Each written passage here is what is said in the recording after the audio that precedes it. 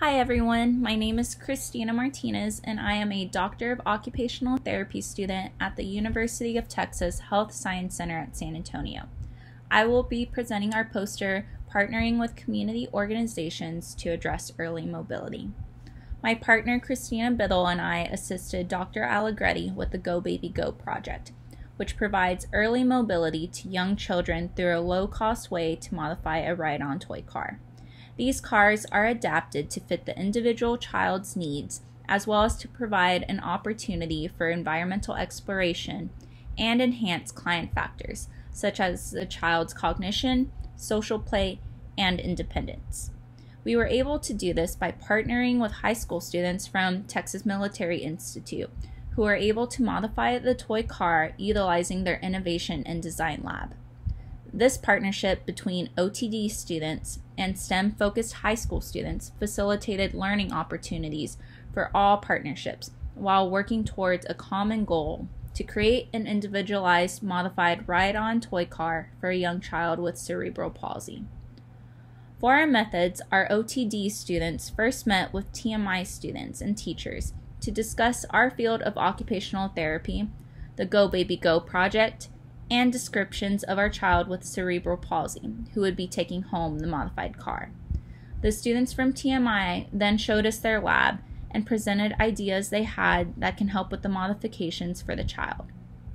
This initial meeting emphasized the role of OT within healthcare and educated the students on the benefits of early mobility, while also allowing an opportunity to brainstorm what modifications were needed that would be personalized to the fit of the child based on our OT assessment.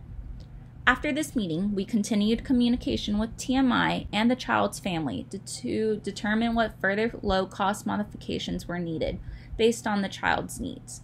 Some of the modifications done in the picture shown below included adding cushioning to the side rails with pool noodles to prevent our child from falling over the side.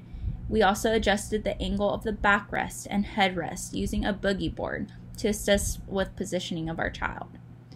We then added a push switch to the steering wheel to allow the child to easily activate the car to move because of her lack of control in her lower extremities, which would have prevented her from moving the car in its original state.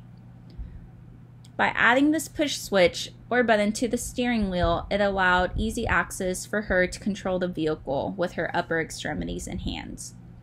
After the car was complete, we invited the family to come to TMI to meet everyone who worked on the project and discuss safety, modifications done to the car, and activities for the child that can be done while using the car to improve the child's participation in daily activities, communication skills, and interaction with the environment. In conclusion, through this community collaboration, we are able to provide a child a chance at early mobility and the chance to explore her environment independently that she may have otherwise not been able to access. Once the child got in the vehicle and learned that she could move the car with a simple push of the switch, she smiled and waved as she moved throughout the Innovation Lab.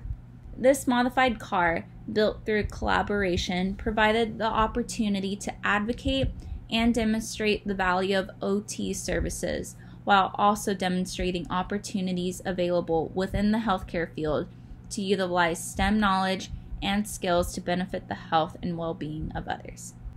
With this poster, we hope to encourage other healthcare professions to create these partnerships within their community to create products that can provide environmental access that will further benefit their clients. Thank you for listening.